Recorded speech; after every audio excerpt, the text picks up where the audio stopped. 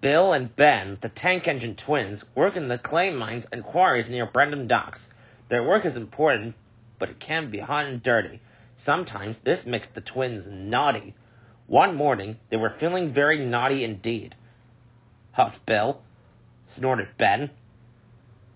Their friend Boko was worried. Snapped Bill. Grumbled Ben. Said Sir Topham Hatt. Whispered Boko. Meanwhile, Sir Topham Hatt was having doubts about his own decision. And he was right. His wheel spun and then there was trouble. Boko came to the rescue, said the Diesel. The news soon spread, confided Thomas to Percy. Asked Bill. Then the manager spoke to them. It was dark when the twins reached the docks.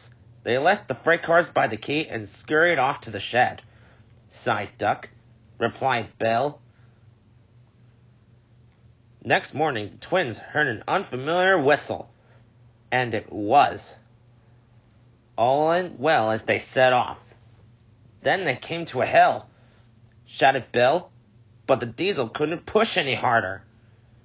Snorted Bill, said the driver. And sure enough, they could. That night, Sir Topham Hatt came to see them. Whispered Bill, added Ben, murmured Duck.